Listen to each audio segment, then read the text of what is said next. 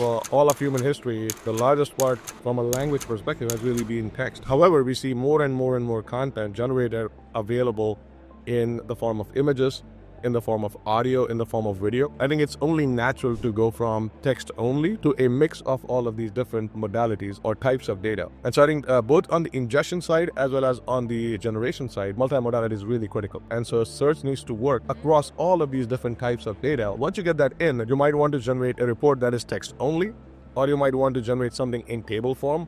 You might want to simplify it. We are making that a lot easier now. The latest embeddings model, Embed 3, for example, is able to search across both text as well as images, and so really understand the context of not just what is in the text, but also what is inside the image, what is maybe in the title, what is actually embedded as text inside the image. Really take that in and then provide that intelligence to the generative side. When you add in audio, when you add in video, it gets even more interesting. It'll be really interesting to see what we can do based on taking into account the tonality, how things are said, what are the visual cues when somebody is speaking as well. And so going to audio and then going further still to video, I think is going to be really game-changing in the future.